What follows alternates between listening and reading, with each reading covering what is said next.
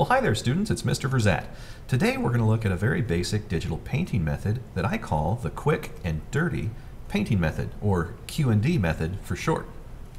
This method of painting mainly functions as a rapid way to generate something that has form, volume, texture, and color just to communicate the idea or to pass it down to a 3D modeler or the next guy in the production chain. So let's get started. This is one of my tutorials that you can find on our class website. It's also called Aaron's Design Class, and it's a Google website. So the quick and dirty method, I kind of call it that because its purpose is to be very quick and dirty. If you need to get something turned around that reads clearly and gets the idea across, but you don't have a very large amount of time to paint, then this is a great way to just bang out like 3 or 4 different creatures, in one 8-hour work period. So it's broken down into 3 steps. Step number 1 is start with line art. Step number 2, paint in a silhouette and then light the form. And then step 3 would be cleaning, where you add details, texture overlays to give micro photo details to it, and then presentation elements. Start with a clean line drawing and have enough information in the line drawing to communicate form, texture, curvature of form, just enough so like you could pass this on to another artist and they wouldn't have to interpret or guess with your work. As always with most of my other digital paintings, I start with a mid-tone gray for the entire canvas background. That keeps your eyes from going blind, keeps you from getting tension headaches. It also gives you a nice middle range for you to start painting your lights and darks. It helps you find contrast in your image more effectively. After that, manually paint in a silhouette with a hard-edged brush. Make sure that your silhouette goes right up to the edges of the line art. And in this method, your line art is going to stay in the render because it's going to be doing a lot of the heavy lifting for keeping the forms and the values legible. Now, one thing to do with your line art is I typically set it to multiply mode and then lock it. I keep it at the very top of the layer order and then paint underneath it. In multiply mode, it allows everything to be see-through in the layer, especially if you scanned it in on white paper first into the computer. That way you don't have to delete all the white. You can just make all the white see-through by setting it to multiply. And then locked keeps you from painting on it. Silhouette underneath, and then a gray background. Next, hit it with a spotlight effect. And what you do is I just command click my silhouette layer. And what that does is it makes a silhouette selection around all of it, like a big mask. And then in a new layer, just paint a gradient. So on the undersides, it'll be darker, lighter up on top. And that gives kind of a spotlight effect because this thing will be lit from above since it's floating on the surface of the water. Now you could also do some other cool things. Underlight it. You could do that too. Now in a new layer, just do a lighting pass, and you can use any form of brush for that. Just give it a solid 1, 2, 3 read, and then bounce light. Make sure that I wouldn't worry too much about ambient occlusion or contact shadows or creases and folds at this point. Let's say that for detailing. And then zoom way out, and if it reads at a distance, then you've got a solid lighting strategy. Next, I do the occasional color splash. So in a different layer with a soft edged brush, I might find some areas that might be fleshy tones and then add kind of different colors to it, playing with your different blending modes. For example, overlay is a great way to add color while preserving all of the different values underneath. Once we get to the final third area of this technique, drop in some photo textures. So these are different leaves. And you can see that by setting the blending mode to either soft light or overlay, you can have the values that you painted work with some of the details that are present in the photograph, and you use the warp tool. That's a free transform warp. You can also use the liquify tool, stretch, copy, clone, paste parts of those textures in, and you end up with something generally like this. Dodge and burn tools can add some brights and some darks, though they can blow out your color.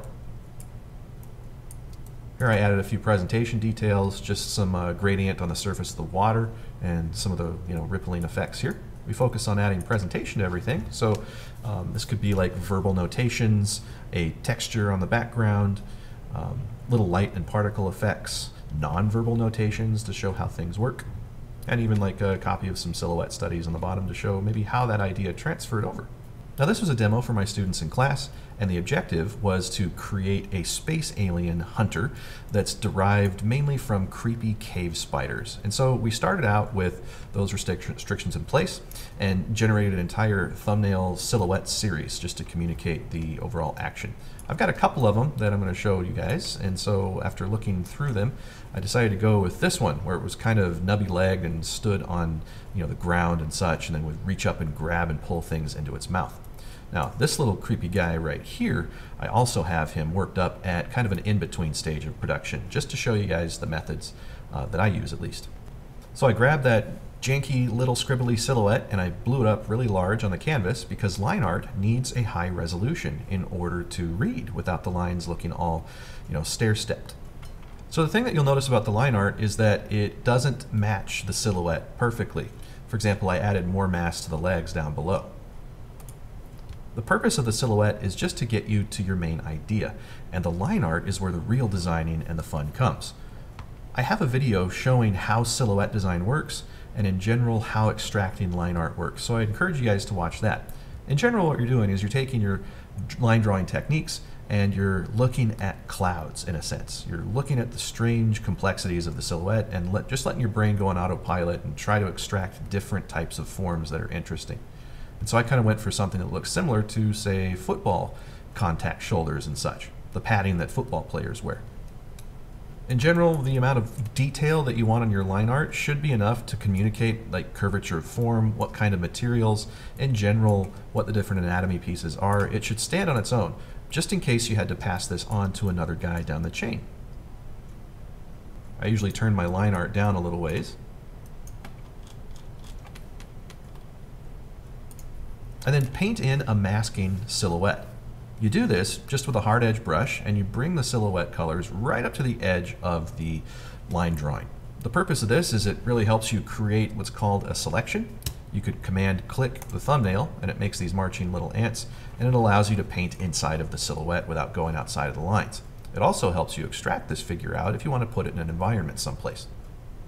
The color that I chose was just kind of a neutral tan color, and it really doesn't matter. I mean, you can shift the color as you'd like maybe more towards the yellowish green, or you could go to Image, Adjustments, Color Balance, which is Command B, and it gives you more control over how you adjust the colors of your silhouette.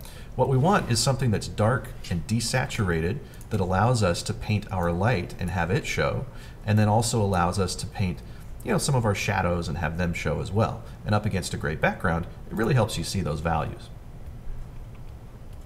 The next thing I do is I make a selection, and in a brand new layer, I just put a spotlight gradient in here. That kind of pre-lights the image.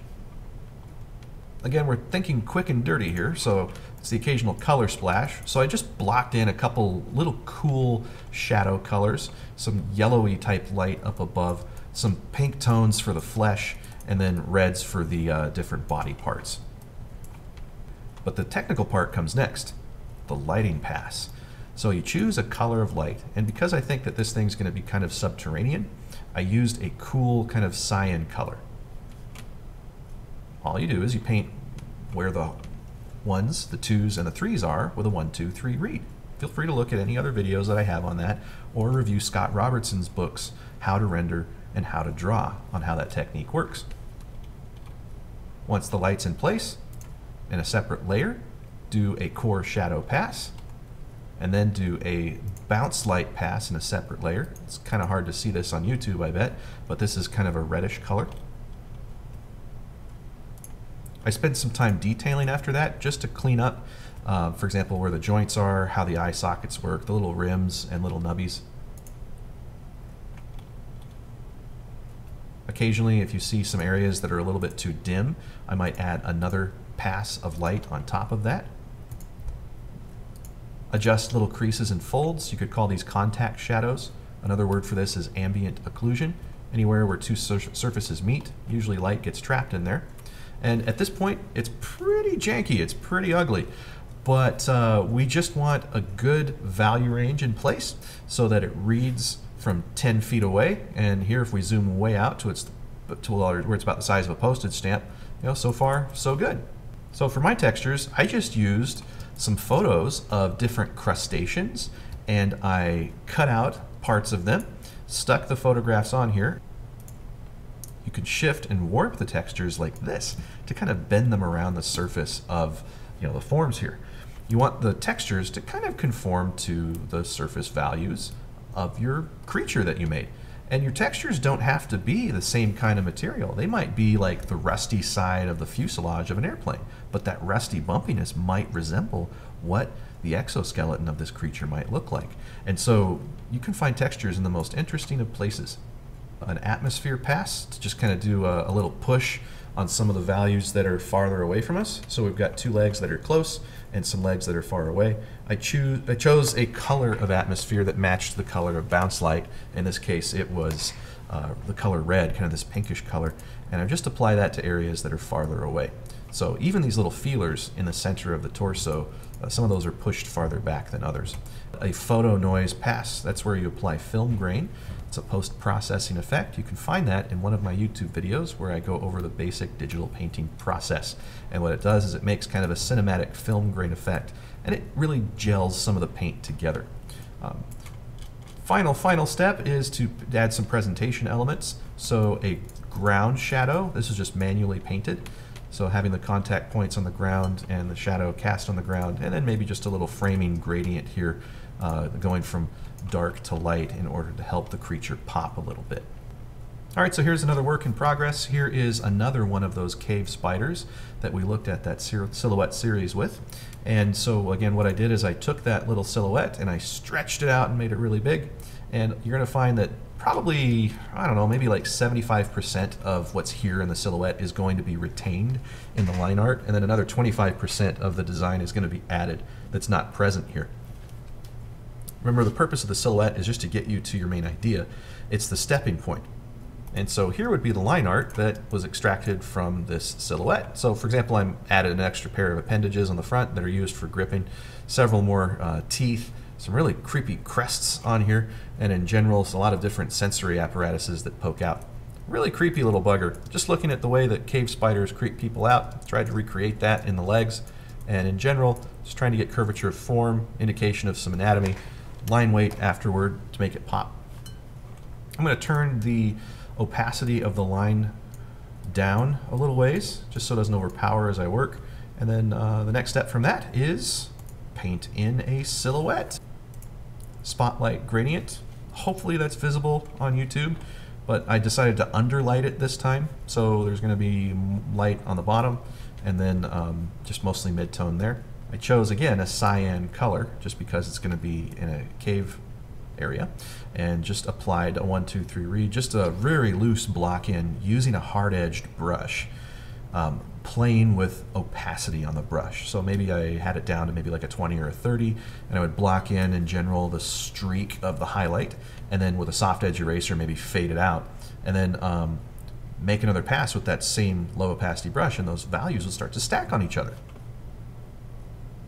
After that, you could do a core pass. So try to find the areas where there'd be no light. So this would be the 1. Mid-tone would be the tan color, that'd be the 2, and then the 3 would be where the core shadow is going to be at. And again, this is block in, very rough, very loose. And this layer right here, you can hardly probably see any difference. This is where I'm starting to clean now. That's where I'm taking these big janky strokes and starting to work them in with what's happening with the contours of the drawing itself. So not finished yet. This is as far as I've gotten, just doing this with my students as they're working. And as you can see, there's a lot left to do, especially up in here. Got to clean up a lot of these values. There are no textures yet. There's no color variation yet, but those things will come. So I hope you guys found this helpful, and I look forward to seeing you guys in class. Take care.